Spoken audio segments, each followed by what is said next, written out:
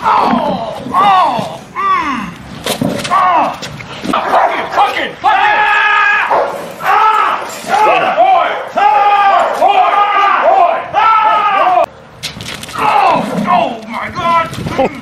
that was this arm. Look at Through the suit. There.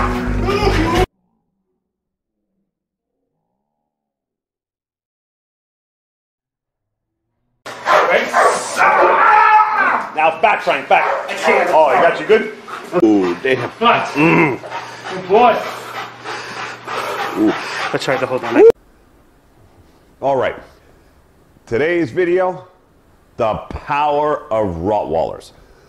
Now, I had already put up a few years ago a video called The Crushing Bite Power of Rottweilers, showing, just like those clips you just saw, when bite work is done properly, if you get in a suit and take bites from Rottweilers, it is extremely painful. Now, I've done all breeds for 25 years, and I tell every new trainer that comes on to my staff or any trainer that's coming to me to be trained as a trainer, until you feel a Rottweiler in a suit, you haven't felt anything. A Rottweiler's power is just unbelievable compared to most other breeds. Okay, so this video today, a friend of mine sent me this video that somebody else had put up called The Power of Rottweilers. Okay, now he sent it to me for two reasons. One, to say, I really, in the video, the stuff that these guys are showing, I cannot tell that the Rottweiler has a lot of power the way they're showing it in the video in bite work. Okay? And also, they added my videos into their video, and that was the only way that people could tell that the Rottweiler had that kind of power in their bite, right? It was only because the clips of mine that they used in there showed the serious power when it's done right, right? So of course, nobody knows that those particular clips in that video were from my video, The Crushing Bite Power of Rottweilers, that I trained on those Rottweilers, okay? So, and the only reason bringing that up is because that is going to be the subject of the video today. So the clips I'm going to show you here, you're going to see this Rottweiler being trained in the suit, and he's probably already trained, so this is the end result, and looks like he's a police dog. But you're going to see, and I want you to watch over and over again, that the dog is grabbing the suit and pulling away.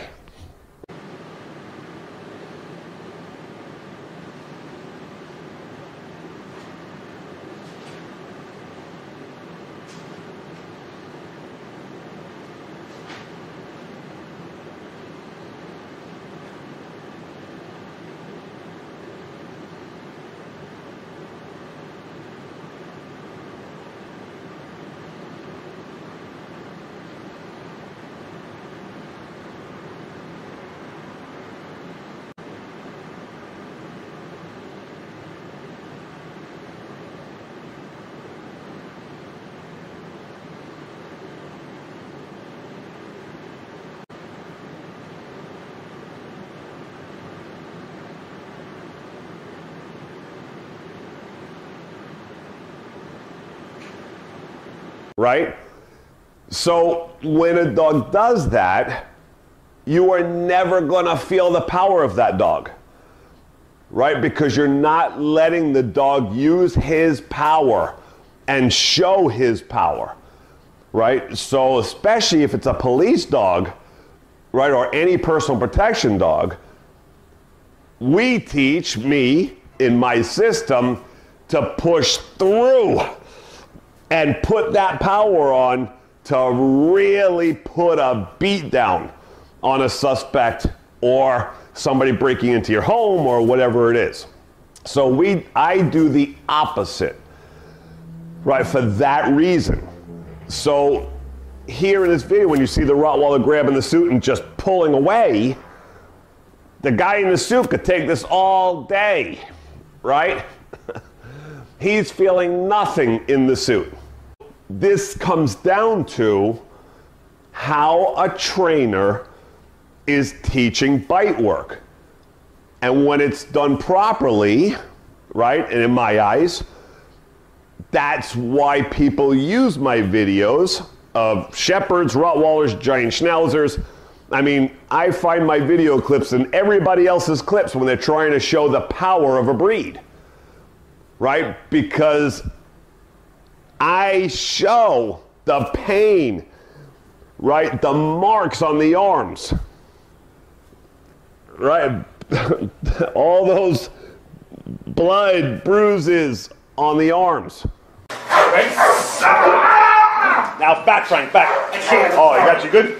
I'm sorry. I'm sorry. Oh, damn. Woo! Oh, he got you good. Oh, damn. Nice. Good boy. Ooh. I tried to hold on. Hey, let go. Ow, he's got my arm. Ow. All right, let it go. See if you can slip it. Damn. That was through the sleeve. That's through the sleeve. Man, look at the lump that's growing on there. Holy shit. Oh my God! Oh, that was this arm. Look at Through the suit. And this is all comes down to how a trainer builds the bite development, okay? So all breeds will punish you and will hurt being taught to push in and constantly push and hold, okay? But the Rottweiler, when doing that, just like the other breeds, it is unbelievable and excruciating, all right? And also, that's why I've always said, in all my videos, if you follow me, all my protection videos, you always see, no matter what, in all the breeds, pushing into us and always all over us, in us, and putting that pressure down, right? In the chest, in the there, and pushing in and holding on to us.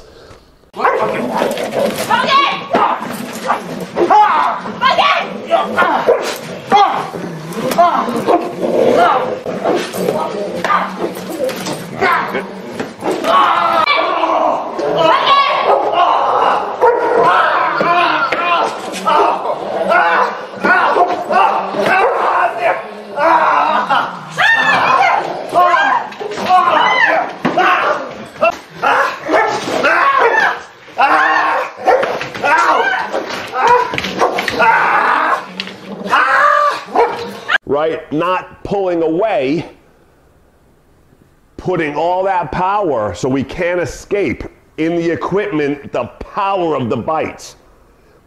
So here you see the Rottweilers, when they're biting here, you can see that when they bite, the guy's body's going backwards and the Rottweiler's going in and pushing that body, right? Not pulling away.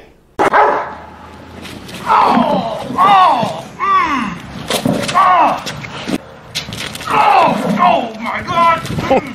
Perfect. Oh shit! Out! Oh my God! 1, 2 back. Oh my God!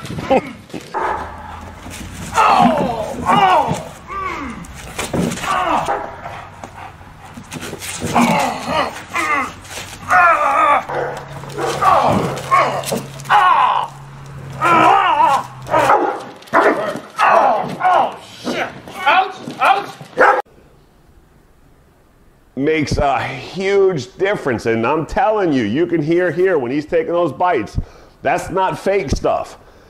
That's not just for nothing and entertainment. So, and just so you know, behind the scenes, on those days that we had, those guys were going to take the bites from these Rottweilers, it was every weekend when we were going to, you know, do the bite work with these guys.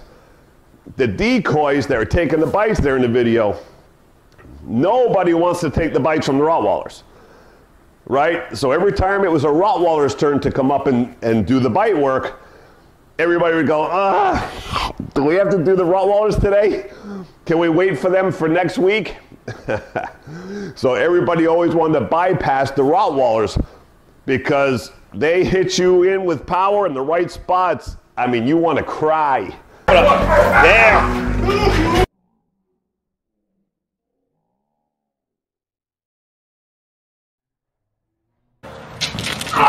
Oh my God!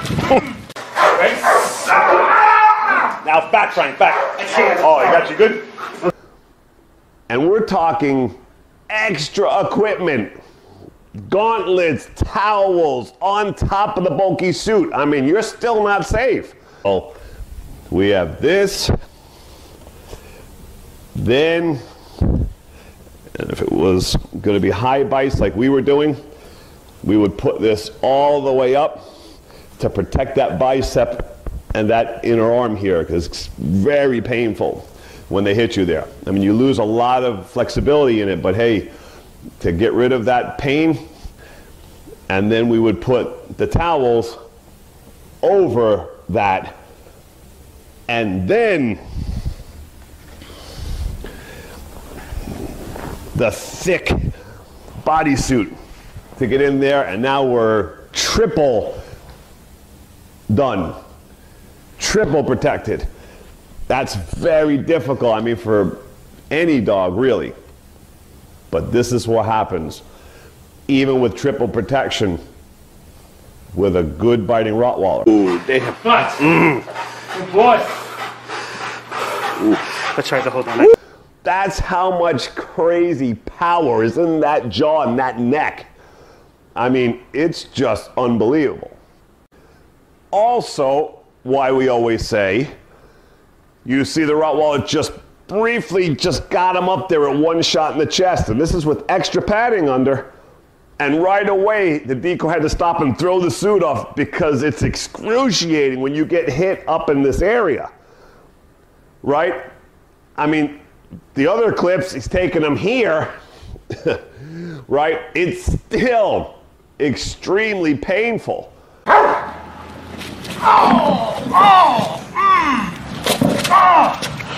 Right, but you can see he's hanging in, and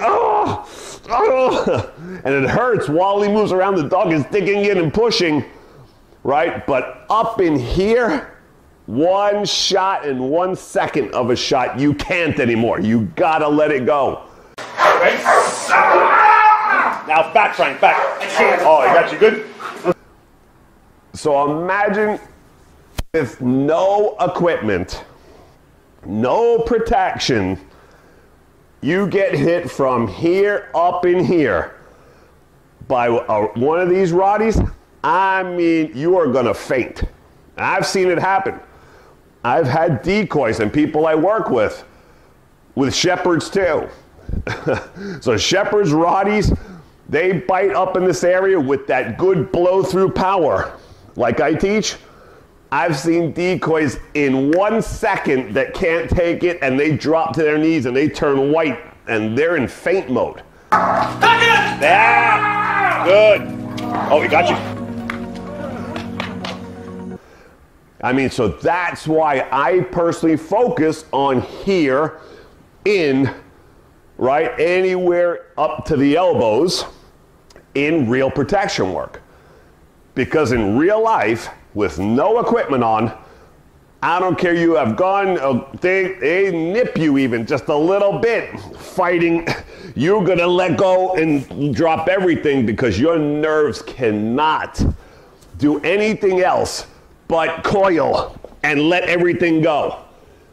It's excruciating.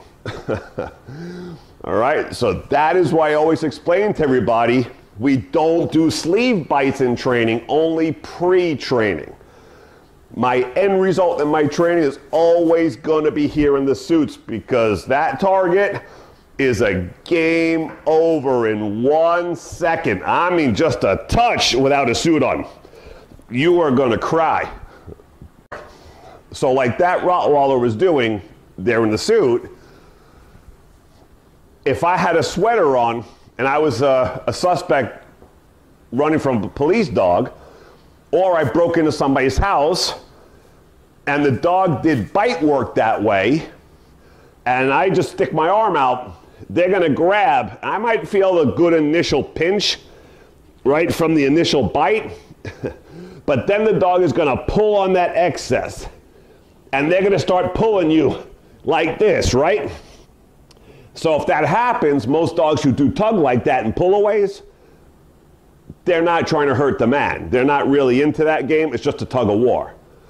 So I could just take this off, right? He's already got it. And I just start taking it, let him have it, right? And I can try to get out the door while he's tugging on it, and then just let him have it and get out the door and shut the door, right? Just in case he came off the sweater and he was going to reattack, right? So this gives the person, the suspect, a big advantage when you get a dog who pulls like that on the suits, right? And that usually comes from the way they do sleeve work. So you'll see a lot of times that they send the dog flying, the dog gets the bites, right? And they're pulling, and they're trying not to let them pull, right? And then when they're ready, they let the sleeve go, and the dog pulls away and runs around the field with it in his mouth, right? And that kind of behavior causes dogs to tend to pull a lot when you let the sleeve go from a pull, and right, so that's the reward. Causing, when they get on the suits, like that dog, that Rottweiler in there, and now you have all this excess, right? I mean, you have all this material here. So when a dog doesn't bite deep and hard like my dogs do, right, they're going to grab that excess and just pull away. So what was happening with the guy there, when the dog jumped in the car and pulled his arm out and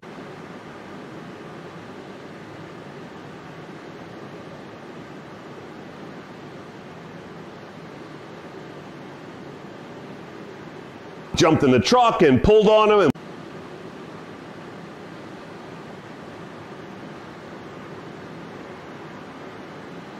when the guy was on the floor, he was pulling him away.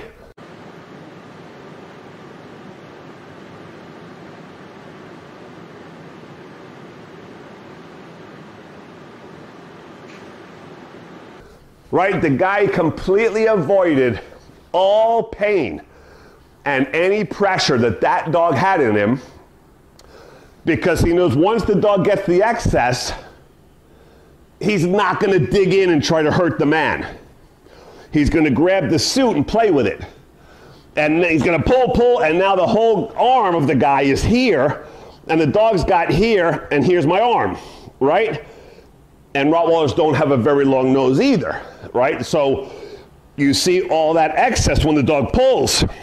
If you're a smart decoy, right, you just keep your arm all the way back here to avoid the punishment.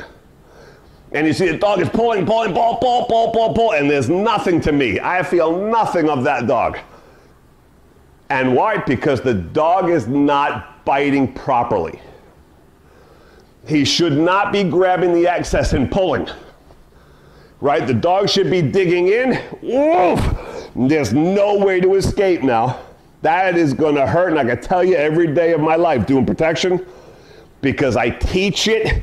The other way is to push in and push us backwards. Push and push us backwards and cover us, push us and push them out as far as they can get into us, and to crush down, right? So I have nowhere to go in the suits. So I get punished, right? So I have them in here, boom, and they push in, and I have nowhere for my arm to go. The dog's got me completely, and I feel all the power of his back mouth, and it is excruciating. And so we wrap up good. So that is the difference. How you teach bite work causes many different things, okay? And teaching the backwards pulling is a no-no. And in my system, I just put up, and this video happens to come in a week after that I just put up my video 2 on protection training dogs, how to train protection dogs, part 2. Part 2 that I just came out with last week is exactly teaching this, the foundation of not to let them pull and how we counter it, and then teach them the opposite of how to dig in and push and punish us and not let dogs pull away, okay? Kills the bites, kills the game, and it gives aggressor, burglar, big advantage to get out of that game and escape. So, till next time, Richard Hines, Miami Dog Whisperer.